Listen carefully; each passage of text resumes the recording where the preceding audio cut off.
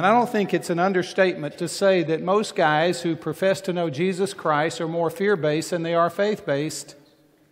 And the sad thing about that is they don't even know it. We have a problem justifying sin in our lives. We pretty much know sin and the radical sins. Oh, shouldn't have done that, shouldn't have said that, that was sin. But the things that we give ourselves passes on and we give others passes on that are just outright sin and offense to God, there's so many things like that in our lives.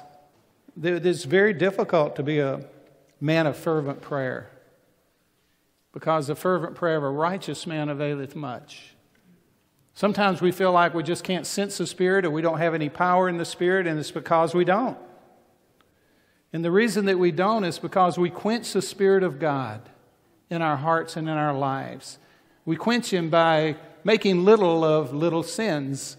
Scripture teaches us little sins are like little foxes and they'll spoil the vineyard when you let them in, when you don't deal with them.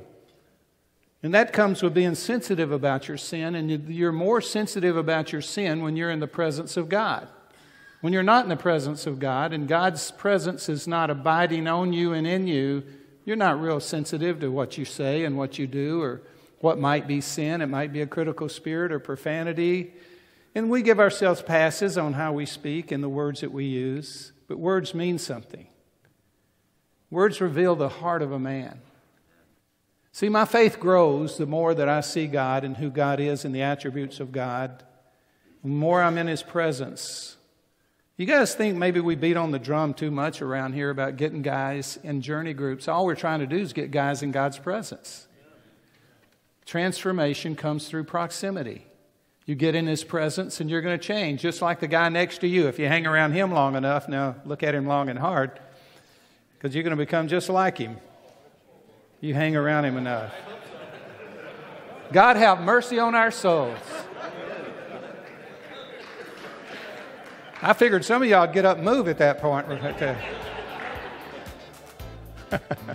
If you like this message and you'd like to see the full sermon, you can find it on our Vimeo channel. Link is in the description. A Minister to Men is an online ministry of Influencers West. You can find us on Facebook, Twitter, or go to our website to sign up for our weekly podcast. If you'd like to see more M2M short videos like this, click on any of the video thumbnails to see more. And to be notified when a new M2M video is up, why not subscribe? We upload new videos every Tuesdays and Thursdays. Thank you for watching, and God bless you.